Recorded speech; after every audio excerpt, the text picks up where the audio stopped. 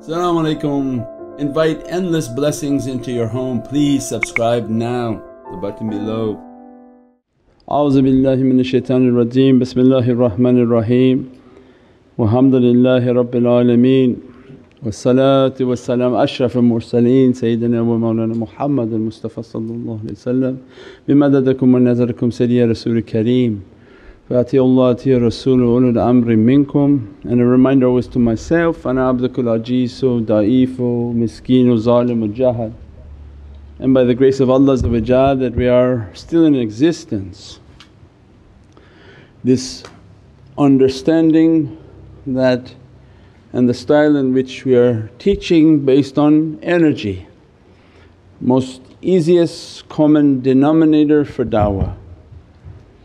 You talk salah, zakah, all these terms, you lose a lot of people. They think of all the rules of religious practices. Alhamdulillah, Allah and inspire for Prophet give isharat out to awliyaullah and those whom are trained under awliyaullah that do a da'wah and teach. And they give ilm laduni wa hikmati bis-salihin, two rivers that are flowing, that they have to have this river of knowledge, ilm laduni, that they're not repeating books to people. Because what's the benefit of a book to you that I didn't write? If I'm repeating from my book, it's the knowledges that Allah gave as a trust within our heart from the trust and the treasures of Sayyidina Muhammad. And that Allah because of those knowledges He establishes that servant with hikmatis salihin, that they're clearly salihin, and Allah has give them a hikmah on how to use that knowledge, and that knowledge keep reappearing in different ways. That's miraculous reality of Naqshbandiya from the heart of Sultan al-Awliya Mawlana Shaykh Abdul Faiz al-Dagestani, Sultan al-Awliya Shaykh Muhammad Nazim Haqqani, Mawlana Shaykh Muhammad Adil, Mawlana Shaykh Isham Kabani, Shaykh Adnan Kabani. And these are the buzurgat, the big awliyas of this tariqah. They're miracle. They take the reality, keep flipping it in different ways so that it's for each time and every moment there's something applicable. That for us to understand from the energy level that when Allah is teaching us in Surah Al-Fath, 48th surah, is where the bayah is coming from. That the one whom breaks his oath, breaks it to his own detriment. And people may think, what are you talking about? If you're not thinking from the world of light, you're talking, oh I broke an oath and Allah is going to warn me that my soul is in danger to that oath. And what I thought maybe the oath was that I was supposed to go to zikr and read from this shaykh and do like this and do like that. It doesn't make sense to the mind, because if you think from the world of form it has how could it possibly affect your soul? So that's what they described last night. No. This world has nothing to do with your form. This association of awliyaullah and their guidance has very little to do with your form. They're not gathering the cattle and trying to herd them in one direction, and everyone's form is running in different directions, but their souls are not. Your body can run where it wants, but your soul is in an association with them in the world of light. And when Allah partitioned that reality, and Prophet described the world of souls like an uns, familiarity. They're like marshalled armies, they gather in groups of familiarity. Why? Because that group, they're in that malakut and that reality, and that's where the teaching is taking place. Guidance gives permission, they begin the teaching, those souls are now in that association with those shaykhs, and then partitioned with their representatives, their representatives, their representatives. Very little of that has to do with the world of form.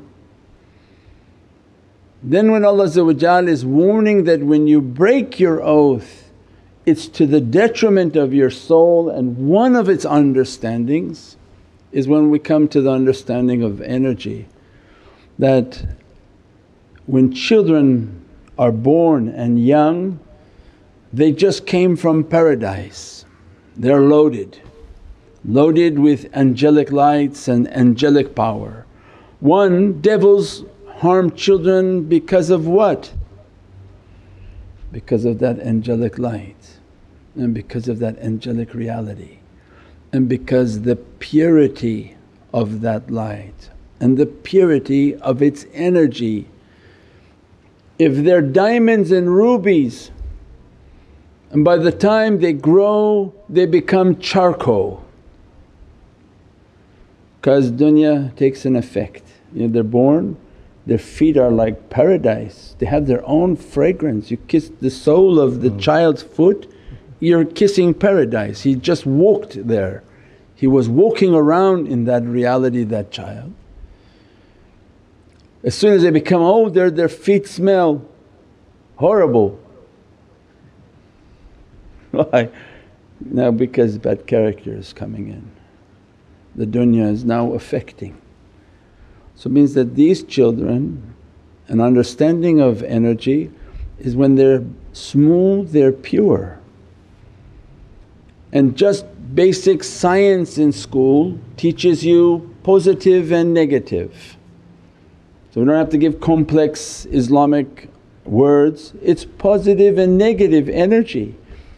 Every time in our life think that who's the positive, more positive, and who's the negative, and where will the negative energy go in your science class? Negative always attaches itself to a positive charge, and anything with a positive charge it collects negative charges because another positive charge it repels it. Positive and positive they don't come. Positive and positive they don't come, right? So two shaykhs they don't sit in the same area, they repel each other. But the shaykh sits with the students because they're filled with negativity and keep pulling, they're pulling their negativity, throwing their negativity, virtual, physical, whatever, into that reality of awliyaullah. Not me, I'm just a donkey, and the image should have two shaykhs right here, very powerful shaykhs. If I put them above the head they say, oh why you put like that, or if you put him here they say, why you put like that. You can make nobody happy, but the two faces of these shaykhs are what you should focus on that broadcast. They have immense power. So it means this energy of positivity it attracts negativity. So when children are born and children are young and every guest comes over to kiss that child, they're going to make them to be sick. Every time they touch the child is taking on a negative energy from people. That's why when they're first born 40 days nobody sees the child, he's in isolation. He just came from Divinely Presence and the khalwa of the womb, and then 40 days he'll do a khalwa upon the earth to readjust and align himself, at least give him a time or her time safe from people. They don't come, they don't kiss, never kiss on the lips the child, never kiss around the face. All these energies are going to go upon that child. When we understood that from just energy, you don't have to quote a hadith, you don't have to quote ayatul Qur'an, it's all in this understanding of qudra. So then they absorb energies. So a reminder that when we come to zikr and when Allah destines us to be in the association, whether in person or through live, the bayah is pulling all negativity.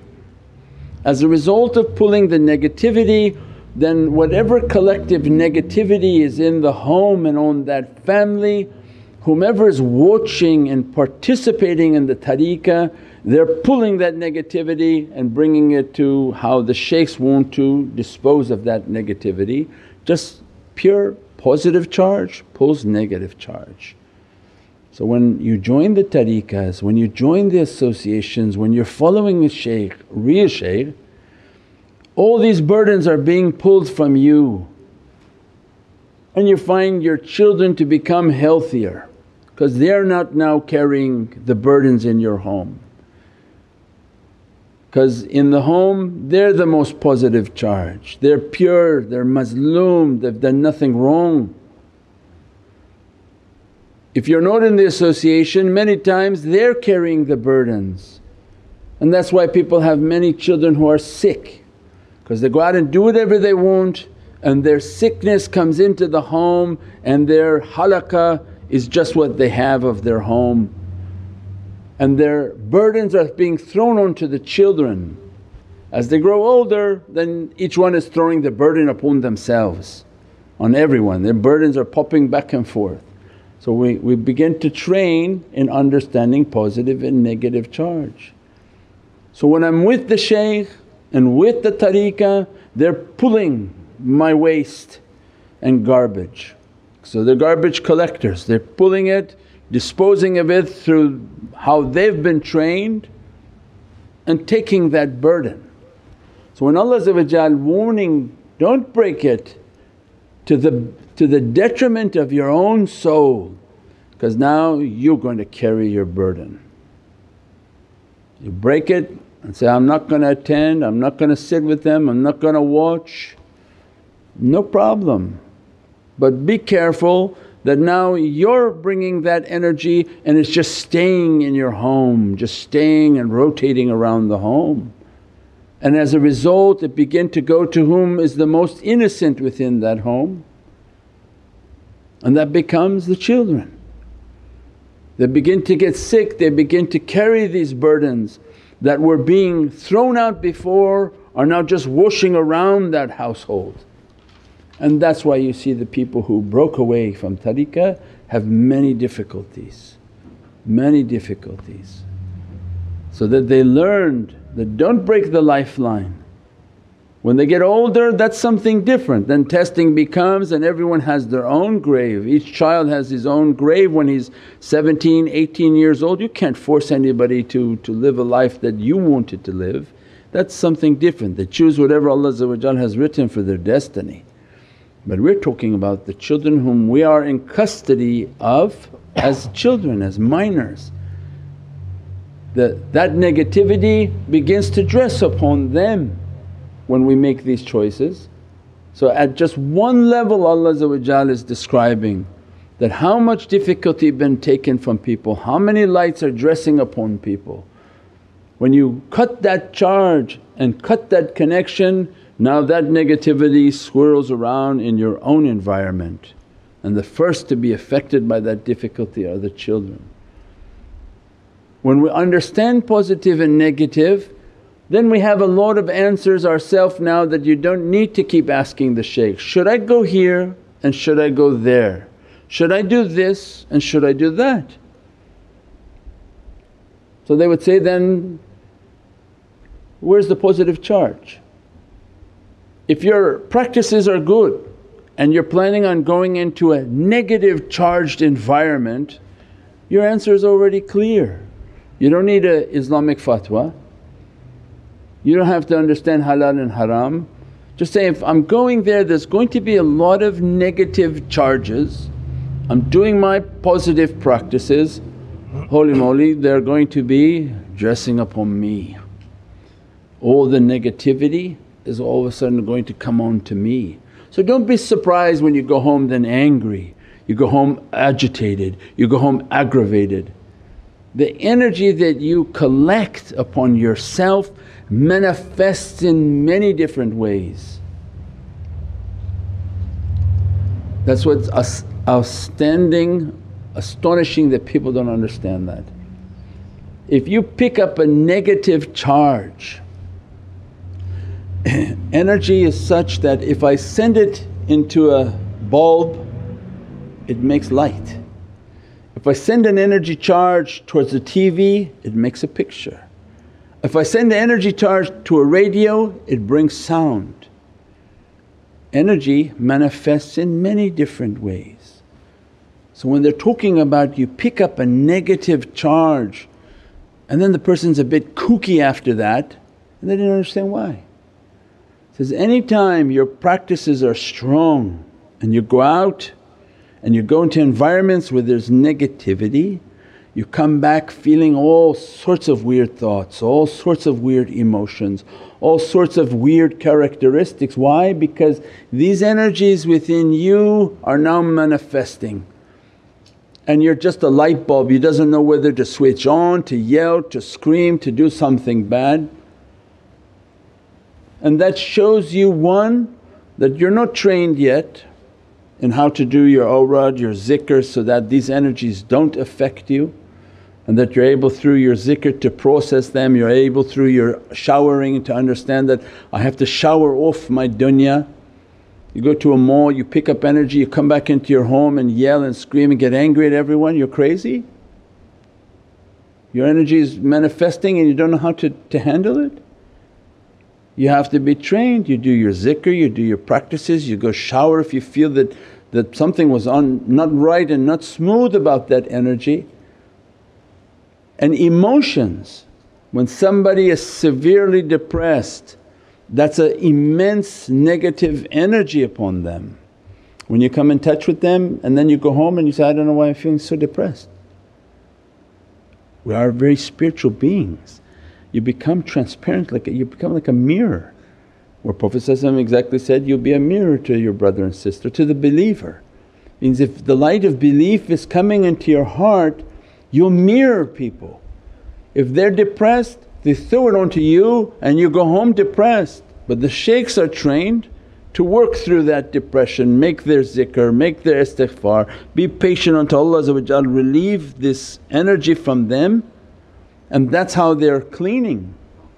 But they don't look for it and they don't want it, and if Allah have to send it then they send it. But we are an energy being, and the more we understand that, then we try not to erupt and we try not to fight with people as soon as we went out and went out into the world and come back and fight with people.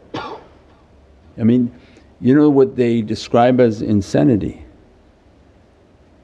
is that you cross the road and you get hit by the car, and the next day you say, I'm going to cross the road again, and you get hit by a car again. You say, I'm going to go across the road again. Then doctor come and say, you're insane. Technically you're insane. So why? So because you do the same things and each time you're expecting a different result. If you're crossing the road, you're getting hit, don't cross the road. You must be going somewhere else to do it. So I mean every time you go out you want to come back and become angry, and every time you interact with somebody you want to become angry. It's not mature, it's not the way of tariqah. And so they simplify everything with the teaching of energy. If we really understood the energy, we understand how we're collecting it, how to dispose of it. Our zikr for these energies is istighfar throughout the day, astaghfirullah al-azim wa atubu ilayk. From 1,000, 10,000, astaghfirullah al-azim wa atubu ilayk, because istighfar washes negativity. Istighfar washes negativity, that astaghfirullah al-azim ya Rabbi bis-sifat al-azim, that nothing comes close to the might and majesty of Allah, wipe it away. Then Allah opens as a tajalli, Bismillahir Rahmanir Rahim. I'll forgive and wash away that difficulty with Bismillahir Rahmanir Rahim. And when they're making their istighfar all day long, by mid-afternoon they're switching and asking now to be perfumed by the beatific fragrance of Sayyidina Muhammad. Because you will wash before you go to see Prophet. You don't come with all your dirtiness and crazy character. So istighfar, washing, cleaning. Now I'm ready, Allahumma salli ala Sayyidina Muhammad wa ala ali Sayyidina Muhammad.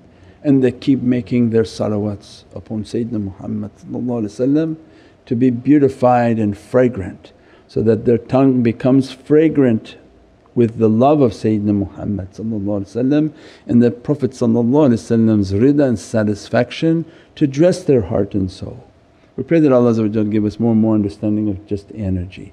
Then we won't make the crazy choices. When shaitan comes to play with you, to keep you away from that association whether in presence or on live, he's bringing you harm. He's cutting you from an immense rahmah and putting upon you and your home and your household an immense difficulty. Subhana rabbika rabbil izzati amma yasifoon wa salaamun al mursaleen walhamdulillahi rabbil alameen. Bi hurmati Muhammad al-Mustafa wa bi sirri Surat al-Fatiha. Click the link now to subscribe.